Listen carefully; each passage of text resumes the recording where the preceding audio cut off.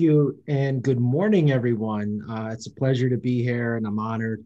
Uh, I just want to just say this. This has not been about me. I've been blessed. I founded Project Purple in 2010. It's been 10 years, 10th anniversary, and I know Bill's been, involved in some capacity since the very beginning.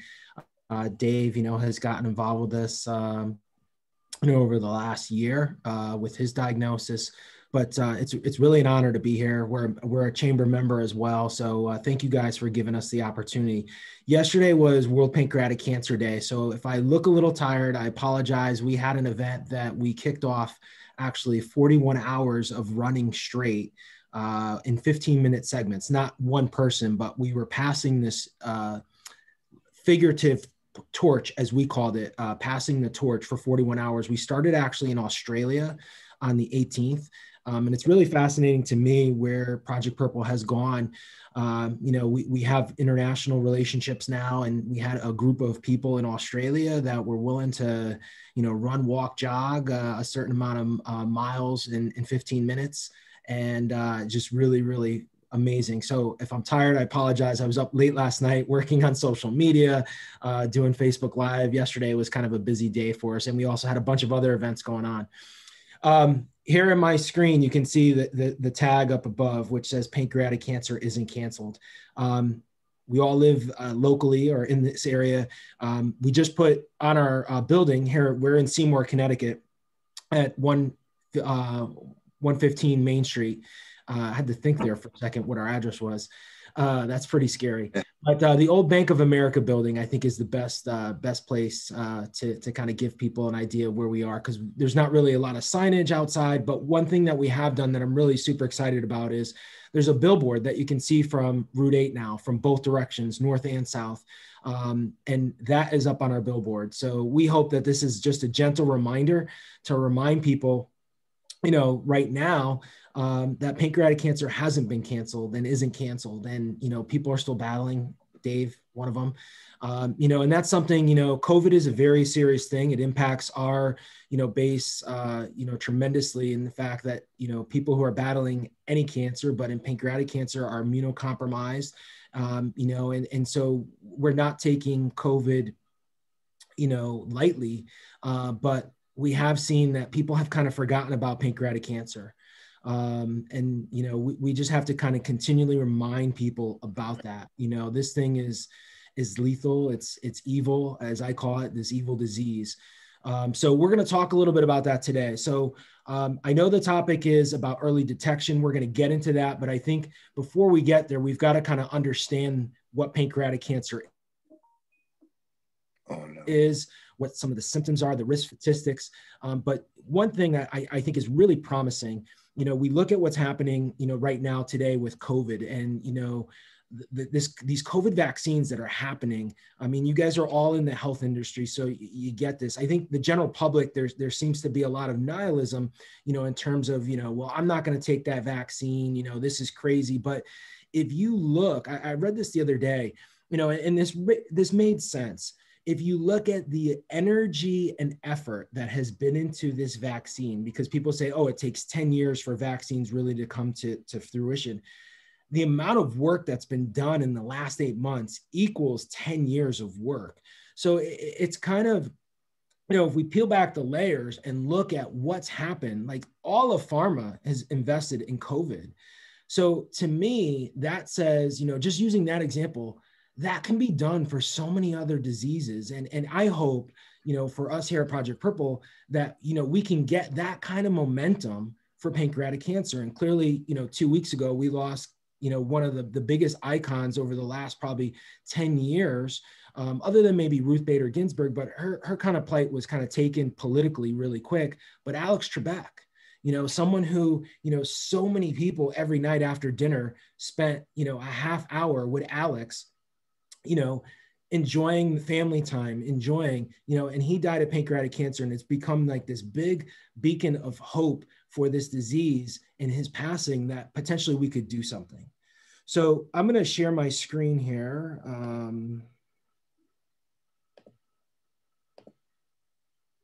Can everyone see that? Thumbs up? Yes. Awesome. Okay, let me get in here. So, just to talk about some statistics about pancreatic cancer and start from the beginning. So in 2020, 57,000 Americans are expected to be diagnosed with pancreatic cancer.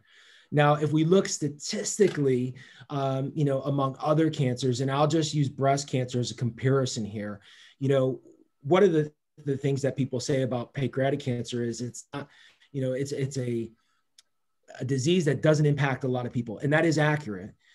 Because if you compare that to, say, breast cancer is a 250,000 plus disease, but their survival rate is a lot greater in terms of people, who are surviving through that disease. One of the challenging problems with pancreatic cancer is, and this is really going to hit home as we go through the presentation, is that there is no early detection. We currently do not have a blood test. We don't have diagnostics. Depending on where patients go will determine on really, what the doctors, oncologists, GI specialists use typically are the first people that first line of contact, or the general practitioner. There really isn't a set guideline on what should be done diagnostically for patients. And then there is no early detection like breast cancer with mammograms, with prostate, with PSA tests. And the symptoms, unfortunately, are so vague. And sometimes in a lot of people, symptoms don't show until the disease has spread, until we have disease progression. So that becomes really challenging to diagnose this thing with no diagnostics, no blood test, and then you have symptoms that are so vague and that really don't present until the very end in terms of diagnosis or staging. Surgery, people bring up this question a lot because, surgery in other cancers, is typically the way that they eliminate cancer. They can go in, they can, take out the tumor, do clean margins, and eliminate cancer that way for a lot of cancers. But unfortunately, with pancreatic cancer, only 1 in 5 are operable. So, surgery isn't an option in terms of eliminating the cancer for a lot of folks. Does anyone know where the pancreas is from an anatomy standpoint on the body? Dave, you can't tell. You can't right. chime in. That's unfair. I got you.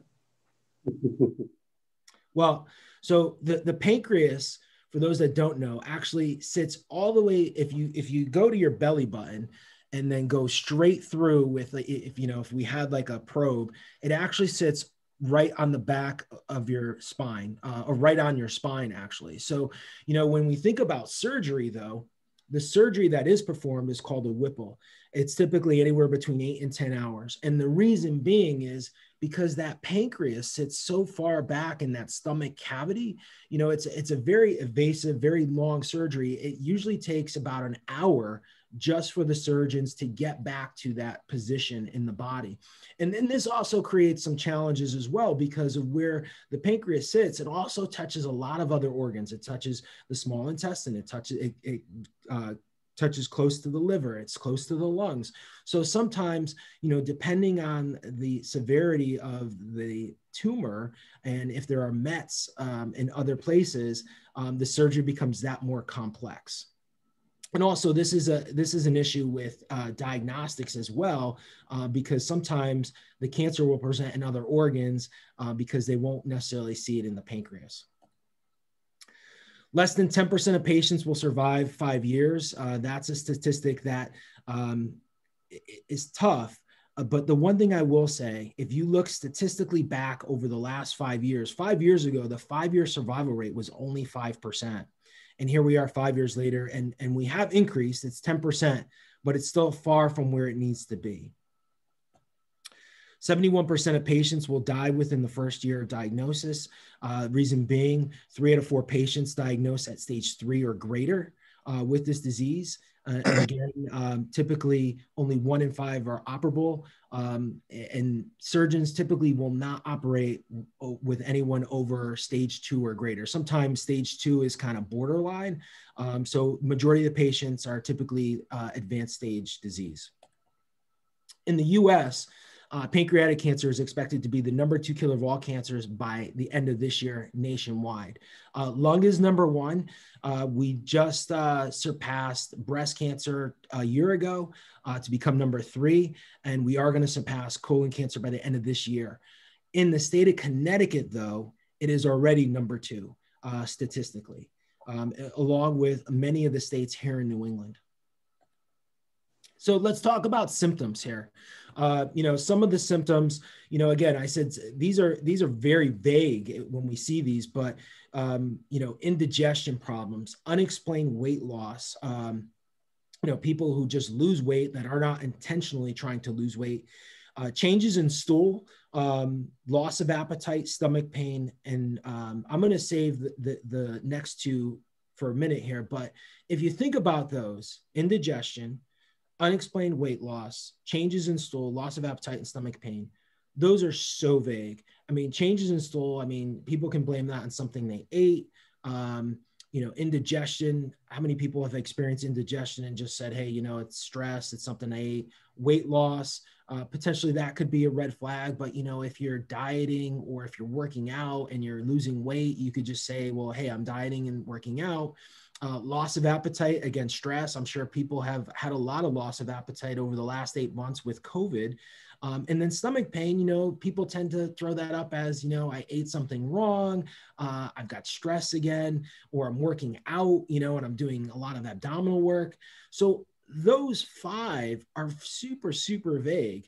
Now, the two that, one that's been recently, more highlighted, but the jaundice one, which is yellowing, that tends to be, something that people say, oh, well, that's something with the pancreas or something with your GI tract that we have to look into. But unfortunately, not everyone who gets pancreatic cancer is jaundice. And typically what we have seen that people that do present jaundice in most part are late stage. So at that point, it's kind of, late in the game in terms of diagnosis or symptoms.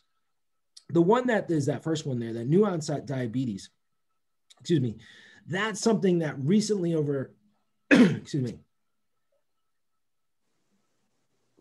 the new onset diabetes over the last 5 years has been something that scientists and physicians and clinicians have really been interested in, because there is a kind of link to new onset diabetes. And what we mean by that is people that are 40 and over, are overweight, have never had any underlying health issues, but for some reason get diabetes.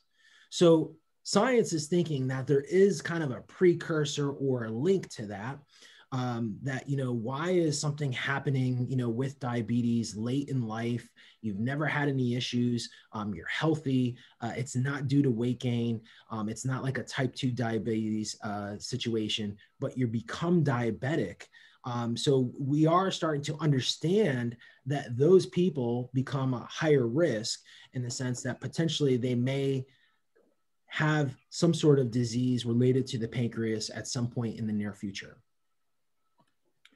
Risk factors, obesity, people that are overweight, age, diabetes, which we just mentioned, family history of pancreatic cancer, pancreatitis, and naturally smoking.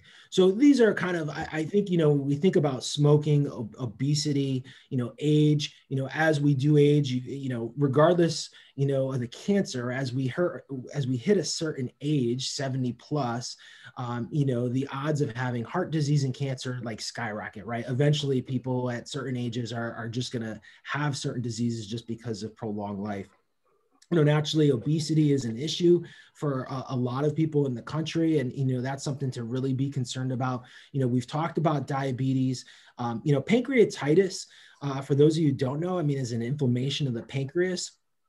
We do know scientifically that not everyone with pancreatitis gets pancreatic cancer, but in this ongoing prolonged inflammation of the pancreas for some people does lead to this disease, leads to the cancer. Smoking, we know, is bad. We've known that for years, and it leads to a lot of cancers, and in this case, pancreatic cancer as well. The one that I'm going to talk about, though, here is family history of pancreatic cancer. And this is something really over the last like 5 years that has kind of slingshotted, in terms of focus and energy and effort. And, when I started Project Purple 10 years ago, I remember meeting this family, and they had like 5 people in their family that had experienced pancreatic cancer. And I kind of was like, at the time, like, wow, there's really something in the water, as we would say, like, right? Like, why is it that this family is just experiencing this disease, everyone in this household, there's got to be something going on. Is there the water? Is it environmental? But one thing that science has done a really great job, is trying to understand genes and genetics and how that impacts diseases. And with pancreatic cancer, the one thing that we do know now is that 5 to 10% of cases are considered familial or hereditary in terms of the disease. So what we mean by that is your mom and dad, they have these genes, and those genes are passed down to the kids. So unfortunately, we don't get to pick our parents, but the genes that our parents have are passed down to us, and then eventually passed down to our children when we have children, right? So by understanding those genes and potential mutations that are in those gene sequencing is critical to pancreatic cancer and also disease prevention. And so if we look at some of these genes, we know that within pancreatic cancer, that 10% of the cases are from an inherited genetic syndrome, such as Lynch syndrome, PALP2, CDKN2A, PRSS1, STK11, and then the 2 that are probably the most common and most popular when people talk about genetic syndromes or inherited risks are the BRCA1 and the BRCA2. And we've got to thank our friends over at the breast cancer groups. They've done a tremendous job, with BRCA1 and BRCA2 awareness. The best example that comes to my mind is Angelina Jolie. A bunch of years back, she did genetic testing, and she had an inherited BRCA mutation. She opted for a double mastectomy. We also know that the BRCA gene is responsible for breast cancer, for ovarian cancer. She went and then did a hysterectomy, and it's also linked to pancreatic cancer, along with melanoma and prostate cancer for men. So what we have done, which is really fascinating with this disease, is we've identified that these gene mutations are responsible for the disease. Now, not for everyone, but with this 10%. The other fascinating thing is that I'm not going to share information on this presentation, but if someone is diagnosed with pancreatic cancer and has one of these underlying genetic syndromes, we have a protocol for chemotherapy that works really, really well.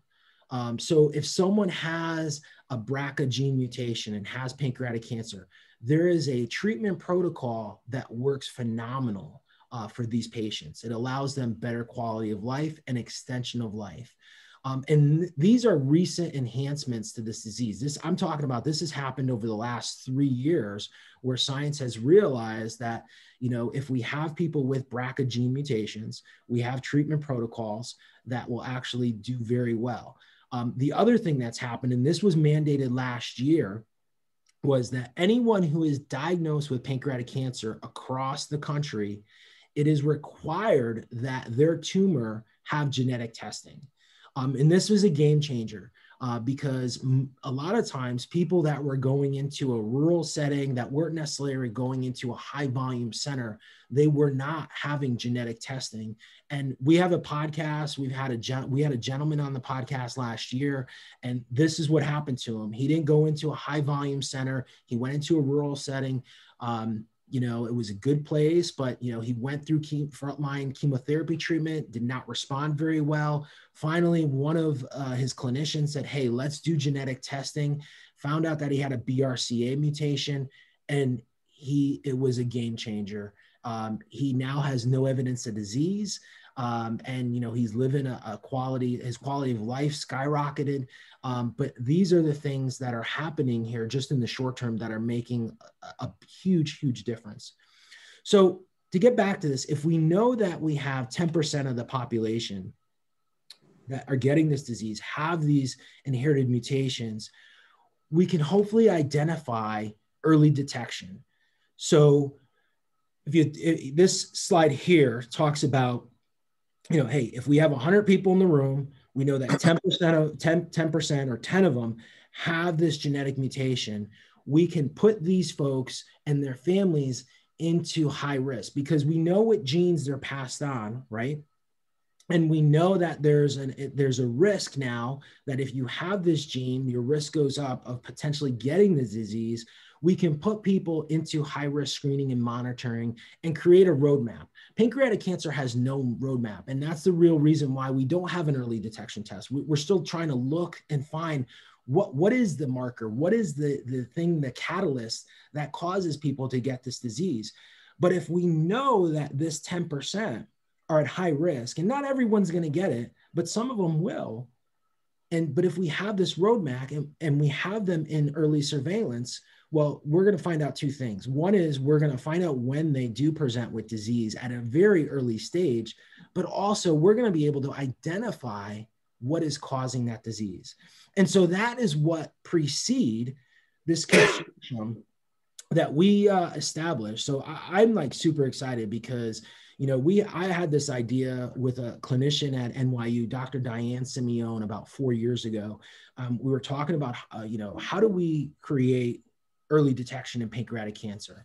And there's a lot of things going on. There's blood biomarkers that are being talked about. But, PRECEDE is this highly collaborative international effort to improve survival of pancreatic cancer by improving early detection, screening, risk modeling, and prevention for those with a heritable risk of pancreatic cancer.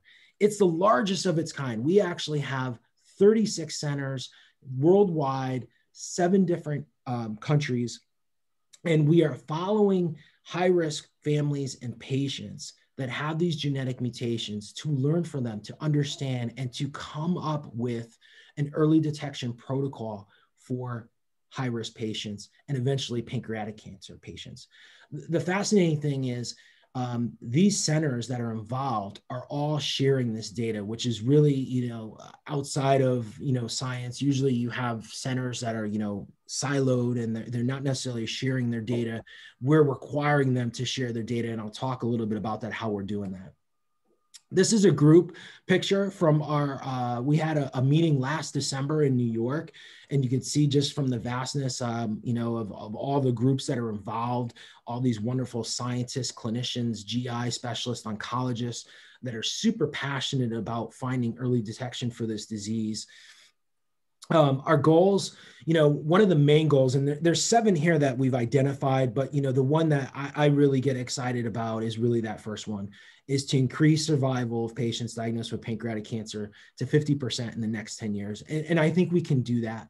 We are going to identify high-risk individuals to advance early detection research and clinical care, validate early detection blood tests, enhance communication tools for patients and healthcare providers, identify new cancer susceptibility genes, lead functional studies to understand the contribution of specific germline mutation alterations to pancreatic cancer biology, and develop prevention strategies for high-risk individuals. So with PRECEDE, what's happening is people are being screened for genetics. So if a family member who has a loved one who has battled pancreatic cancer, or someone who is battling pancreatic cancer, they may or may not have a genetic, the person who has battled pancreatic cancer may or may not have a gene mutation, but if there is a prevalence of pancreatic cancer or cancer in that family, people can get screened at one of the 35 centers or 36 centers worldwide, meet with a genetic counselor, and then if they qualify for this study, they come in once a year, they give blood, and they take a survey, and they also alternate from an endoscopic ultrasound, which is an EUS, which you're put under local anesthesia, put to sleep, and then the EUS, the GI specialist goes down, looks at everything inside, they biopsy anything, and then the other diagnostic test that we're alternating from is a MRI. So every other year, if you're in the study, you're giving blood every year, but then you're also alternating from an EUS and an MRI. The people that will benefit from this is, people who are at elevated risk of pancreatic cancer. And, as I said before, if we have these high risk people in this screening protocol, and think about what I just said, they're coming in every year for diagnostic testing. We are going to be able to find people at an early stage. So these people that are at higher risk, this is going to lead to larger survival. It's going to lead to that roadmap. And we're also going to be able to create and validate, potentially a blood test, because we're taking blood. None of the groups are working on validating the blood test. That's not kind of in our scope. They might have other people at their centers that potentially are working with that, but we're going to bank thousands and thousands of vials of blood. And guess what? If someone does develop the disease, we potentially will have years of their blood prior to and when they get sick, that now, if there is a blood test, or if there is someone out there that wants to do validation on that blood, we have that. Here are just some of the centers that are listed. Two that I want to make note of: Arbor Research Collaborative for Health. What's really fascinating about this, I talked about data sharing, is we went out and we hired Arbor Research Collaborative for Health out of Ann Arbor, Michigan, to be the main data hub. So not one center is holding all the data. It's all third party, which really makes this really wild and fascinating. And I get really excited about it, because it's not NYU, it's not Mayo, it's not Moffitt, it's not UNMC, it's not Sheba in Israel that is responsible for holding that data. It's Arbor, this third party, and everyone has access to it. NYU is the other partner that I wanted to mention. Dr. Diane Simeone, who is really just a powerhouse in this space, is really leading the charge. And she's been a big reason, and a great partner in helping build out Precede with us. This is just some of the people on our team.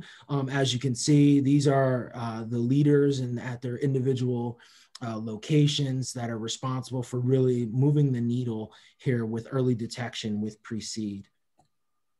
What I wanted to do more, so that there are, do I still have a couple minutes here? I think I'm good. So here are two links, precedeconsortium.org and projectpurple.org.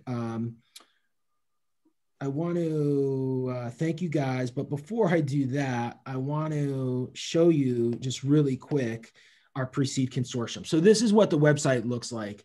So if you guys want to learn more, I would definitely recommend going to precedeconsortium.org.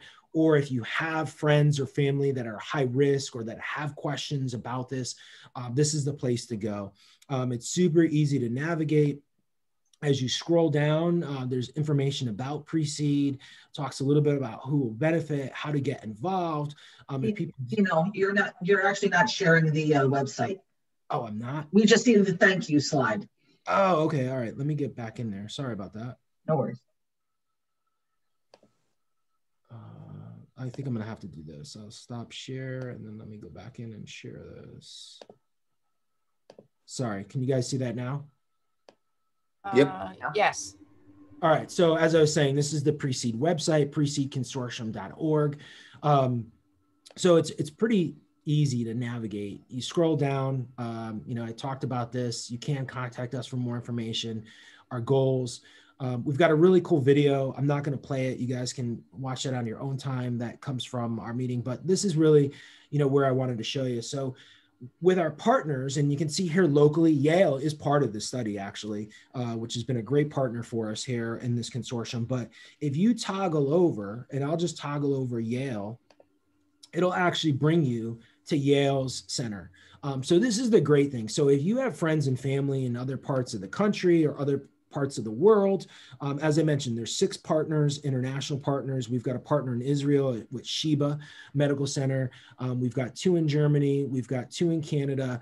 And then Italy just came on board. And I believe, so I apologize, I believe there's 7 partners. there's one more, UK, I'm sorry, UK. So if you have friends and family in other parts of the world or other parts of the country, like Nebraska here, you just click on, again, hyperlink, it'll bring you to their center. So this is really kind of user-friendly. People can really dive in and get information on these centers, their process, you know, and it really has allowed the patients, you know, one thing that, you know, we've heard a lot about, you know, is just really advocating for themselves, you know, and this really puts the power back into the patient's hands or these high-risk families to learn and get more information. So at this point, I'm going to stop sharing. I think someone had raised a hand. Yes, Dr. Stephanie has her hand raised. Go ahead, Dr. Stephanie. Unmute.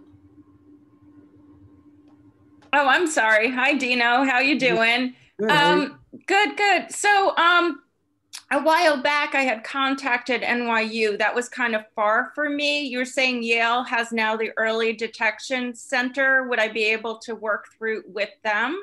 Absolutely.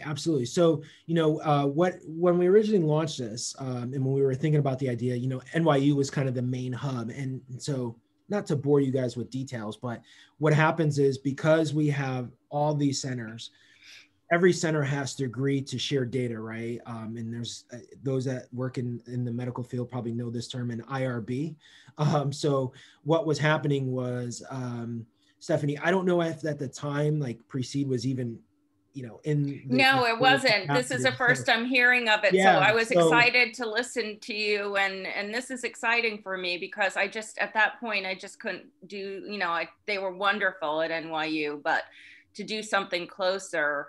Yeah, we're excited. Yeah, Yale. And so Yale is on board. Their IRB is in place, so they can actually start seeing patients. So what had happened with a lot of these centers, their IRB wasn't fully executed. So we can't promote their center until that IRB comes in, right? So, also, what about the KRAS gene? I remember it wasn't on the list. Is that so? KRAS is not a genetic mutation. Everyone in the world has KRAS. Oh, that's okay. These are, oh, I see what you mean. It's not, I thought it was just the genes that could be involved, but these are, okay, I see what it is. I mean, KRAS mutation is responsible. It's a gene that we all have. Yeah. For some reason in, you know, adenocarcinomas, KRAS is responsible for like 75% of those adenocarcinomas that present in pancreatic cancer. So why does that happen? Science still doesn't know. And there's a lot of work that's still being done to that. You know, these BRCA and these other, you know, Palpy and Lynch syndrome mutations are different than KRAS. You know, you could have a BRCA mutation and you can also have KRAS in your body. You know, it's just a matter of which mutates potentially, you know, but we do know that with these BRCA mutations, you know, that you have a higher probability of getting the disease than you would if you just had a KRAS, you know, because everyone has KRAS. Can I just share about my mom for a second? Yeah. So basically, my mom had IBS. She had GI issues for years, and we were treating her for small intestinal bacterial overgrowth. And then she started to have pain that wrapped around the left side from the front to the back. And she's not one who complains about a lot. So this is really important. When you have new onset of symptoms, it's really important to listen to that. So she called the doctor and didn't speak to the doctor, spoke to his assistant, and she was describing and what was going on. And she said, okay, I can get you in whenever. And she's like, no, I'm in pain. I usually don't complain. There's something going on. You get me. If he's too busy, then I'm going to another doctor. So he called her that day and she described what was going on. She had some weight loss from changing her diet, but it was a lot more weight loss than she should have. He got her in that day. They did a blood test so that she could get the scan the very next day. And he called me, and I mean, I was working all day, so it was after hours. Her GI doctor gave me the cell phone number. And, you know, I knew things, you know, that weekend we found out about the tumor. But she was really adamant. She's like, no, she's like, there's something wrong with me. This is different. I've never had it before. And as she was working with her GI issues, those issues would have been the things that got worse, not these brand new issues. So, I mean, and that was really telling. I mean, right away, you know, he got her in. So, you know, don't ignore sudden onset of symptoms. Best case scenario is you just have indigestion or something. But, you know, if there's a big change and a sudden onset, I mean, that's what I really look. I look, you know, when people come into me, you know, onset, duration, you know, all those factors. But like this one, like it's hard. I mean, by that time, she was stage 3B. She could have had surgery, but the tumor was right by her abdominal aorta. So the surgery was too risky. She was around 81. It was about quality, not quantity. So with naturopathic stuff, we got her 2.5 months symptom free. And, you know, she eventually passed. But yeah, just really get to know your body. It's really important. Like Dino said, the symptoms are very vague, but, you know, as you understand your body more, you know, and just really take care of yourself. That's key. Dino, Bill Purcell. Dino, I wonder if you could share with the group your fundraising model, your very unique fundraising model, the amount that you've raised and distributed is really spectacular. And then I want, if you might just introduce Dave Kelly, Chamber Director, one of our dear friends. David, you might just contribute to the conversation. So Dino, could you put the big picture in perspective? Yeah, and I just want to answer a quick question. So someone asked if can the tumor be detected with a CAT scan or heat scan? So yeah, tumors naturally, if they're presentable enough, can, you know, CAT scan or MRI even, you know, high contrast pancreatic cancer, you know, contrast MRI with a special dye. You know the challenging part, and you know, Dave can maybe, you know, talk maybe a little bit about this. You know. Diagnostics is only as good as, you know, when they put in those contrast agents, you know, if the contrast agent adheres to the tumor, you know, so diagnostically we've got to get better. And you know, this is a disease issue. There's just not enough funding, you know, and this is why what we do is so critical. You know, if you look at funding as a whole, and this is what keeps me up at night. One of the things, you know, with COVID, you know, the government is 80% of the government funds 80% of the cancer research in the country. I don't know if everyone knows that. Like everyone thinks philanthropy does it, like private philanthropy. That's not the case. It's the government. We rely on the government for a lot of research. And so with COVID, there's a big concern among the scientific committee that, you know, budgets are going to be, you know, flat. You know, and here's a disease that, you know, we only get 2% of the NIH's budget, and we fight for everything. Now, the good news is this is the first time in the history of the United States that pancreatic cancer has its own designated bill, 15 million. Congress was nice enough to add 10 million to the tab when John Lewis died. And then now RBG passed away. So it'll be the largest haul for pancreatic cancer research ever. But, you know, the one thing with the NIH is they only fund basic research. They don't do early detection like we're doing early detection or anything, you know, clinical trial based or anything outside the box, which is understandable, but we'll take it. So, you know, to Bill's question, you know, our fundraising model, you know, has always been, you know, getting together in groups, running, being involved in some of the world's largest marathons. Clearly with COVID, that all changed. So, you know, everything that we're doing is virtual now. We are, you know, optimistic that we'll get back to running some of these marathons in 21. I don't know when. None of them have given us any indication other than the Chicago Marathon that just announced yesterday that their intention is to have a race on the 21st of October, 21. I don't know. Thanksgiving is canceled in Chicago. I don't know how they're going to put on a race in October, but you know, I worry about what we can control. So, you know, our funding that we've got a lot of virtual events. We've got a Thanksgiving event going on. We're going to be rolling out some other virtual events here over the next couple of weeks that are virtually. We hope to be getting involved in some golf stuff you know, potentially for 21, doing stuff outdoors, social distancing. You know, again, as I mentioned in the beginning, you know, our community is immunocompromised, so we don't want to encourage people getting together, and God forbid someone were to get sick and you know, get COVID and, you know, have to deal with that along with pancreatic cancer. So, you know, it's been, you know, Bill, we embraced running, and that was something that I loved. And then we got into fitness, and then we got into doing our own runs and walks. You know, things have changed because of COVID, but we hope to continue to do those things in the future, either in a virtual setting, having people do them at home, or, you know, when and if we can get back and gather together, you know, and continue to do those things, we'll continue to do that. You know, Dave, I'd love for, you know, Dave to say some things here. You know, Bill actually introduced me to Dave. So thank you, Bill, once again for another introduction. You've been a great cheerleader for us, you know, over the years.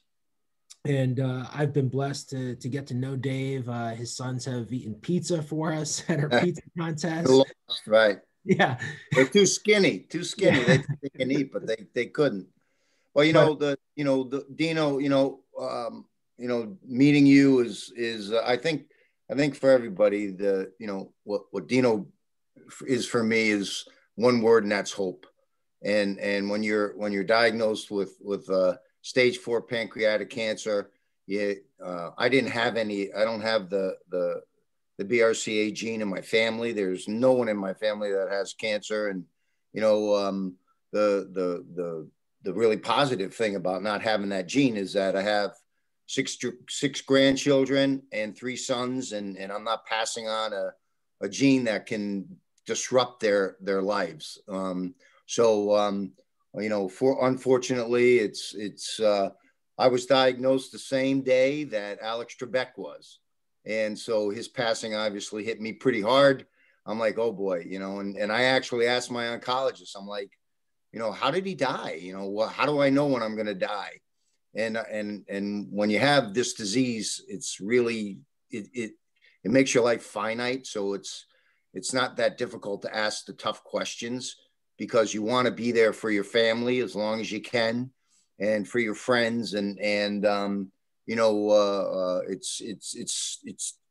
it's been really hard for me having to stop working. And actually Tuesday, I start my 40th chemo treatment.